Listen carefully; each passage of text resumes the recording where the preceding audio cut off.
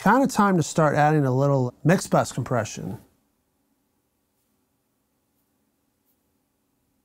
Shadow Hills Mastering Compressor has been really floating my boat, so to speak, lately. It's been a lot of fun. It takes a little bit to figure out, though, I will say that. There's two parts to the compressor.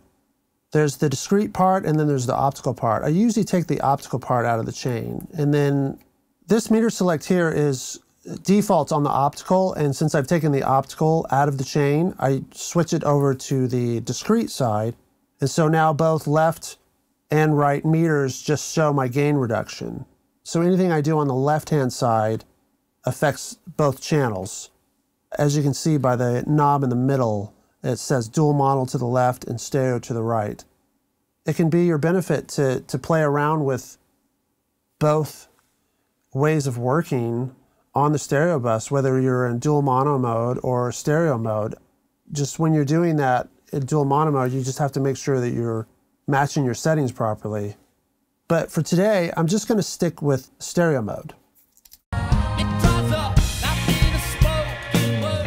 So here I have the ratio. I'm just going to go to 1:5. And I usually like my attack to be a little on the fast side and my release to be a little slower. So I'm going to play it and slowly turn up my threshold until I get some meters dancing.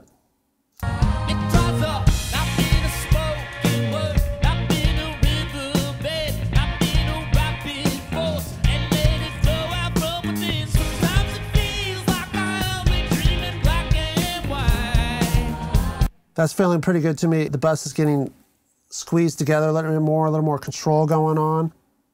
I'm kind of wondering if it's a little bit too slow on the attack, so I'm going to play with the attack and release while the track's playing.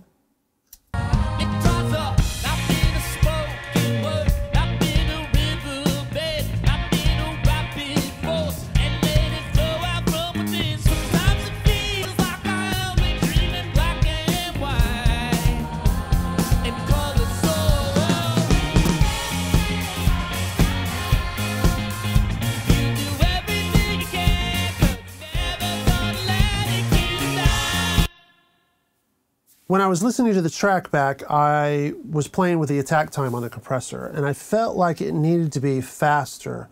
The track itself is a moderate tempo track, but it comes into play with that live situation of the band in a kind of tubby room playing together, where I was looking for more of a transient. I wanted the compressor to grab the transients quicker. And that makes it feel tighter to me and also a little bit more exciting to me in that instance. But at the same token, I left the release at the same way. And right now it's feeling really good. It's starting to gel really well together. Now I'm just checking my headroom. So when the compressor is compressing, I'm losing gain. And there's no auto makeup gain on this particular plugin. So I have to make up the gain. And I usually want to play it for a little bit to see how loud I can get my dynamic range within my print track before going over.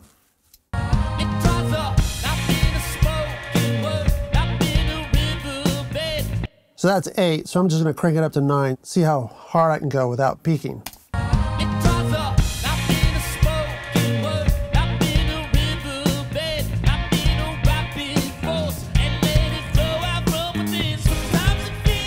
That looks really good. I'm going to start from there.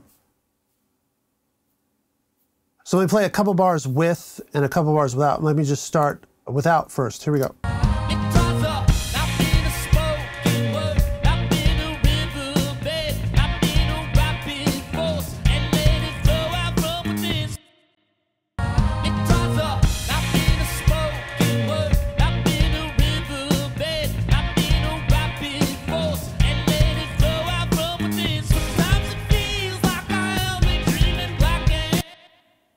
So the name of the game in this, it's the compressor's doing really what I want it to do. I'm really hearing a lot of squeezing going on. It's taking a lot of the transients and things that are sort of flapping around in the stereo image and really bringing them together in a tight way. So it's making the speakers react in a really good way. And that in turn creates excitement in your mix.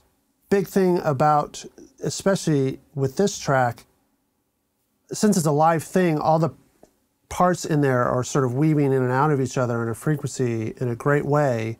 And I've made them big sounding, and now I'm using a little bit of stereo bus compression to sort of tame them down a little bit, but it's working in a way to where the whole track's becoming tighter, more responsive, and exciting to my ear, and that's what I want for the listener. I want it to be like, I want it to jump out of their speakers, and this is helping the cause.